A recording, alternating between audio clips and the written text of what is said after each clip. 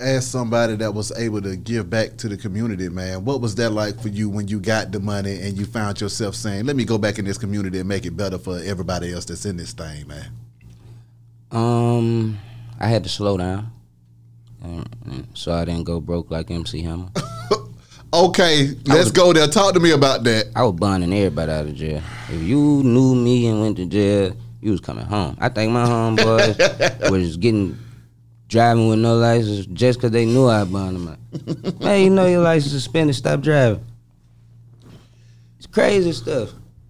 That's just crazy. You know, I feel like, that's what I felt like at the time. It's like I got it, so anybody I need to help, I'm going to help. Oh, you can't pay your rent? Man, I'm finna pay your rent. Come to me with your problem.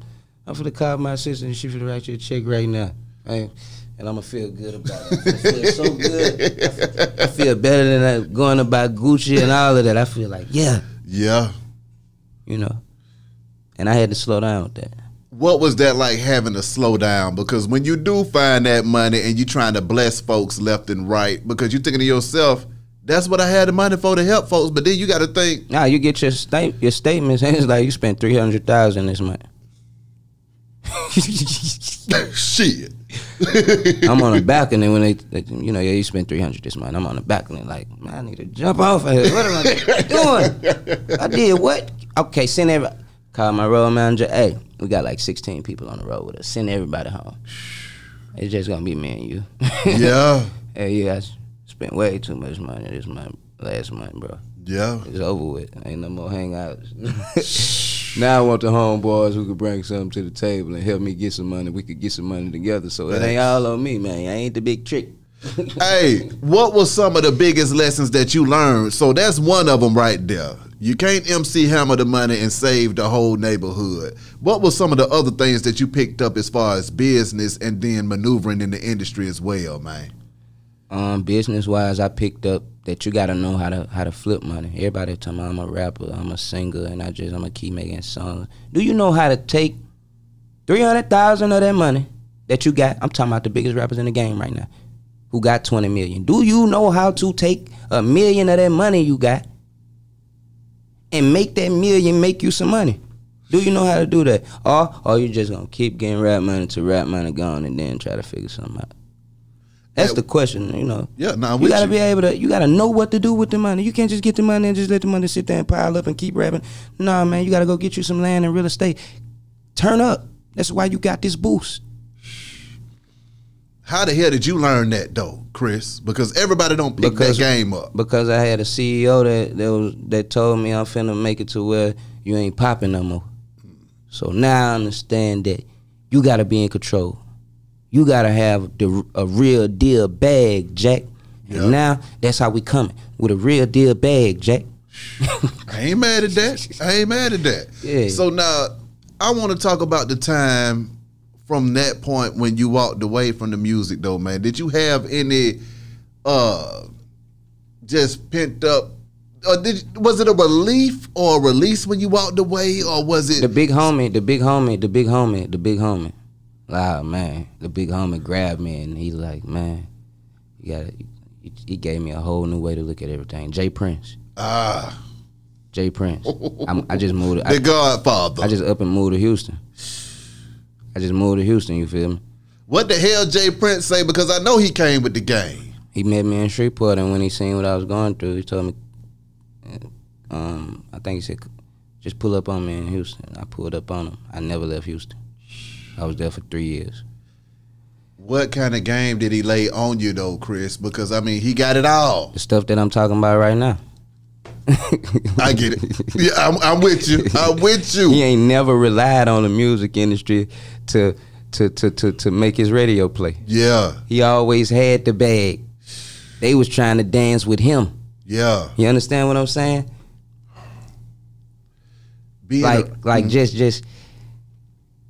Just seeing what was happening gave me a better understanding of what I was able to achieve and what was possible for me. What connected me more to what my roots was capable of. Hold up. Man, we got something inside of us to where we don't need nobody. We really bossed up on a whole nother level. We kings. Yeah. You understand what I'm saying? time to be a real boss, you know. What was that time in Houston like, though, man? Man, it was one of the most memorable times of my life. Yeah. Homie showed big love, like picked me up and just took me out through the city every day. And his son, Junior, I spent a lot of time with Junior. It's just Houston was different, bro. We was in a club until 10 a.m. every night. Goddamn. I had heard stories about, you know, how they stay up late out there, but bro, we was up to 10 in the morning. I'm in the car, you know, with Jay Prince Jr. We coming from the club. I'm asleep in the car. It's daylight outside, you know. Just a lot of learning for me. I'm a big learner. If I sit around you for enough time, I'ma tune in and try to learn as much as I can learn. You understand what I'm saying? Yeah. I like family-oriented people. A lot of people in Houston, they family-oriented. So I actually had cousins out there as well. So I was real comfortable out there. And like I say, the people I was around, they opened their arms to me and just made it a home for me. Atlanta, Houston, Shreveport, what were your favorite places to live, man? Probably Houston. Okay. Every time I came in the club, they gave me a different name. On Friday, I was Bentley Chris. Saturday, I was Maserati Chris. I feel Sunday, that. This and that. Yeah. Okay. So I got caught up in the nightlife bad, though. I had to catch myself. Okay, I was so spending a real check in Houston. talk to me about that nightlife and then just partying and just enjoying yourself, though, man. Because, I mean, you ain't really got to work like that like you had to beforehand. You weren't on no clock, and you still got the money. So, I mean, what was that freedom like, man? Man, I came out there, I'm like, how much that car cost? I want one of them. How much that cost? I want one of them. How much they got them? Let me get one of them. What kind of house this is we in, man? Who got you this? Call them for me, man. I want one of these too.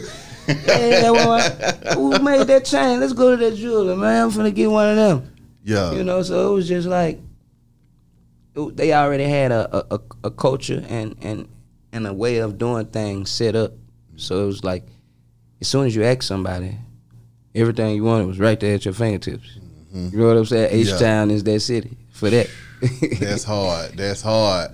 Now, I know we got videos on the way, new music on the way. What's popping? That Dope video about to happen. What's going on? Yeah, a lot of the questions you was asking me, I got a video called Dope where I'm really telling a story. Ooh. It's about to drop real soon, and within like, it's probably out now. Yeah, it's out now. Check that out ASAP. I mean, making that song Dope. Then you got to break it out. You got to break it down. I went to Miami, bro. After everything transpired. I was in Miami. I said I need to just lay back and kick it around the people I love. Me and my closest family. Yeah. We all just went out there and we stayed for probably 2 weeks, and I decided to just shoot a video and tell my story while I was there. Randomly, yeah. I just called the videographer like, "Hey, where you at?" He was all the way out here in Atlanta. Fool with the camera. Yeah. Flew him straight out. He landed with the red cam. Ooh. We went straight to work, bro. I said, I got something. This the song. I just want to go ahead and get a word list so they can know what's up with me. Exactly.